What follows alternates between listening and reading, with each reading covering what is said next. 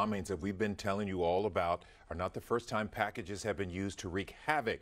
One of the most infamous cases actually dates back nearly 100 years. And there's a good chance you've never even heard about it. Jason Miles joins us with a brief history lesson.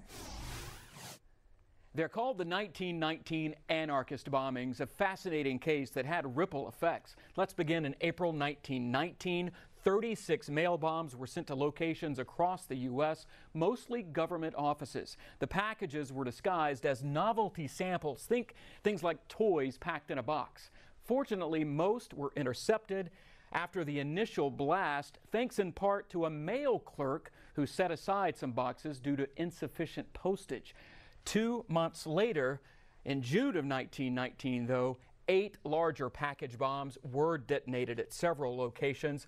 Politicians, industrialists, business leaders were all targeted. Like the initial bombs, these were tied to, of all things, Italian anarchists. And we have some photos here. This is the home of the sitting U.S. Attorney General at the time, home or site of one of those bomb blasts. His name was A. Mitchell Palmer, this guy, who then began a campaign to weed out suspected radicals, rounding them up in certain areas and cities across the country. Many of them actually were deported. And the unwarranted arrests, the illegal searches and seizures, all of those things became known as Palmer raids. This is a photo of one of those roundups.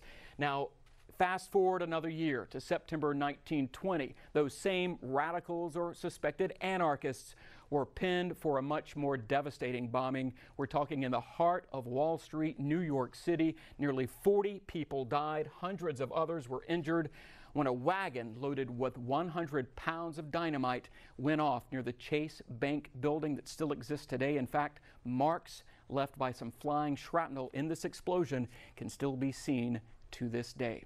Decades later, the Unabomber became a household name thanks to his mail bomb spree. We'll revisit that case coming up at 5. Back to you. All right, Jason, thanks. And of course, we're staying on top of the Austin explosions. Follow us on the KHOU mobile app, where we also have a list of suspicious things to look for when you actually get a package and what you should do if you get a suspicious package. Develop